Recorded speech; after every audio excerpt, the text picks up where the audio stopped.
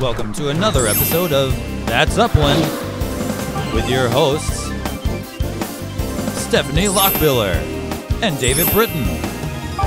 This week's episode, The Great Outdoors. See, when a spider dies, its body becomes the grass, and we eat the grass. That's not true, Dave. Hello, I'm Stephanie Lockbiller. You sure are. And I'm David Britton. And we're lifestyle reporters for Upland Brewery. We're here to find out if the great outdoors really are that great. Oh, thank you. You're welcome.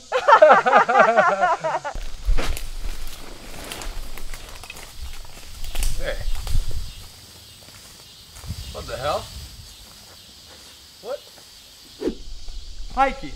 Invented by the Swiss in 1978. It's basically walking with bugs and animals and plants that can hurt you. Not just hurt you, David. Some can even kill you. Wow, I did not know that.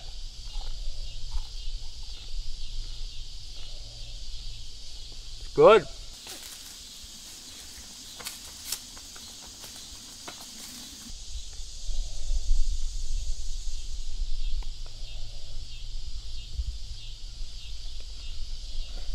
Ah, bitter.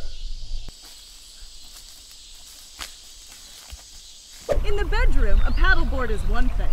But here in the great outdoors, this is a paddleboard. Wait, could you go back to that bedroom thing? What was that? What was that? What was that? This is called a zip line. Zip line. That's a fun word, isn't it? It sure is. Are you ready to zippity-da do this thing? You betcha. All right. I'm flying just like Wonder Woman! Don't you mean Superman?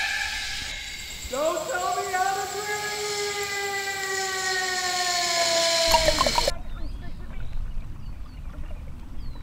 breathe!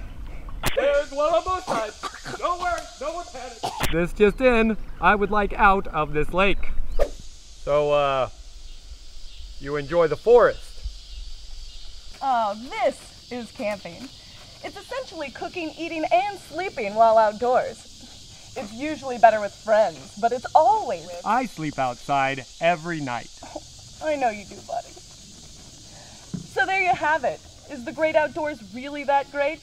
They sure are when you have... Will you tell me about that bedroom paddleboard thing now? No. But I'll tell you.